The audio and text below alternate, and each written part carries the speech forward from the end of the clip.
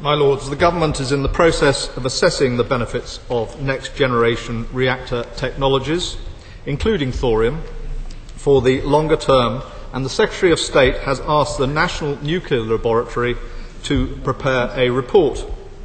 A previous NNL assessment of a number of claims made by proponents of thorium fuel concluded that whilst the theoretical science is reasonably sound, the risk and resources involved in achieving commercial deployment are very significant. I'm grateful to the Noble Lord for his response. I think it is helpful, and I welcome certainly the fact the government is taking this more seriously, because he will understand that despite greater acceptance of nuclear power, there remain concerns about nuclear waste, both because of its potential military or terrorist use, and also the costs and difficulties, as he and I have discussed on many occasions, of long-term storage as it can't be disposed of. Now, with liquid fluoride thorium reactors, no high-level waste material is generated, and it can also reduce the existing stockpiles of existing waste. So given that, as much as I welcome the government's assessment and the report expecting, is there more the government can do to test the technology? But also, on a wider basis, has he given any thought in his department to whether this is a technology for nuclear power that could be safely developed in all parts of the world? Well, I'm grateful for the Noble Baroness's question. The reality is that we have waste, so it's not going to improve the nuclear waste. This government is very concentrated at the moment on recovering from 25 years of no nuclear activity with what we've got. And we've got to concentrate on the reactors that are available, that we've had approval for, in order to get our next generation nuclear power off the ground. We know fully that thorium reactors will take 10 to 15 years to develop. There is a high cost in that development, and at the moment I wouldn't put it as a priority unless the research report that comes out in the summer, end of this summer, advises us otherwise. While very interesting work, my Lord, please forgive my ignorance, but what is thorium? Well, if only my O-level science teacher could see me now. I'm very grateful to the Noble Baroness for this question, because clearly I've learnt quite a lot about it recently. It is, of course, for those that wish to know, thank you very much, it is named after the Norse god Thor.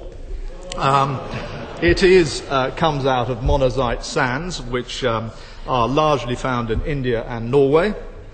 It is generated by a sifting process, and I know the Noble Baroness will be pleased to know that it's diamorphic, which I am happy to explain means that it changes face to body. But there are far greater qualified Noble Lords here to let us know about thorium than me. All I would say is that it requires 2 neutrons to process it rather than 1. And there are all sorts of other facts that she can find in Wikipedia, as indeed I did. My lords. Stick with it, love. My Lords, would the Noble Minister agree with me that this is actually quite a serious topic? We have just seen a disaster in Japan that has reminded us that the current existing technology of nuclear has inherent problems. Thorium is much safer. It doesn't generate waste, as my noble friend has alluded to. It cannot it cannot lead to proliferation of weapons that lead to terrorism, and it's a very abundant and very available source of fuel, unlike uranium. So it really is quite a serious thing. And would you agree that, given the advantages, that you should have a programme for developing proof of concept of this technology? Well, obviously, I'm very aware of the Noble Baroness's views. I've read about them in The Guardian a couple of weeks ago. Excellent article, by the way, and most thoughtful in this particular subject. But the reality is, the nuclear accident she was referring to in Japan has not caused loss of life. It is something that we have reacted calmly to. We are committed to the course I've just amplified. We do not have government funds available at the moment to explore new technologies. But, as I said earlier, if the National Nuclear Laboratory come up with other suggestions at the end of summer, we'll be very happy to listen to those and explore them further. My Lords, while some very interesting developments and work has been done in India on the thorium-based reactor systems.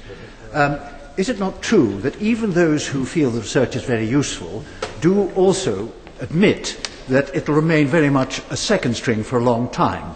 And is it not vitally important that the government should not be diverted from building for the fastest possible programme of building nuclear power stations? And should it not be noted by the anti-nuclear lobbies that the German decision to close down nuclear power will make Germany much more dependent on fossil fuels and will greatly increase the carbon emissions from Germany? Well, the noble lord noble friend makes a very valuable point. In India, he of course is referring to the Cat Rapper plant, which the Indians are trying to develop. Clearly, we must press on with our nuclear programme. We are disappointed that Germany has taken a different attitude. I want to pay credit to all those people who are involved in the nuclear industry and in this debate, particularly in this House, who've kept a very steady nerve whilst all around us is going pear-shaped. And as a result, we will come out with a very careful and committed process for a new nuclear generation. Agree with me that we must fully fund R&D in nuclear, including thorium, so we develop a mature understanding of this. But almost more importantly, we focus our R&D in such a way that we enable our industry to bid effectively for the contracts that will be put out to build our nuclear plants, as indeed the Germans have done in the supply of train carriages. I think the noble lord was referring to training in particular. Is that the point he's making?